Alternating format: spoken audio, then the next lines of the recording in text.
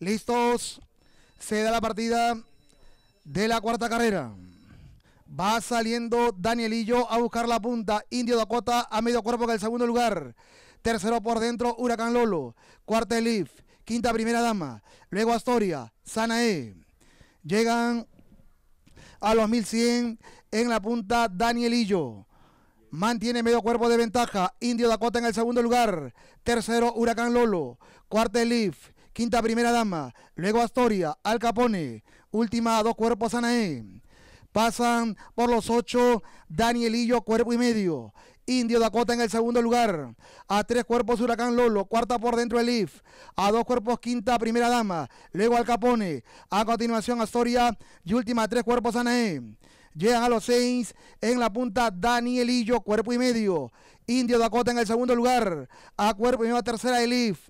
Gira la última curva, entran a la recta en la punta Danielillo, cuerpo y medio. Indio Dakota en el segundo lugar, por dentro tercera Elif, cuarta se aprecia Primera Dama, luego Astoria. Al Capone muy abierto con Huracán Lolo.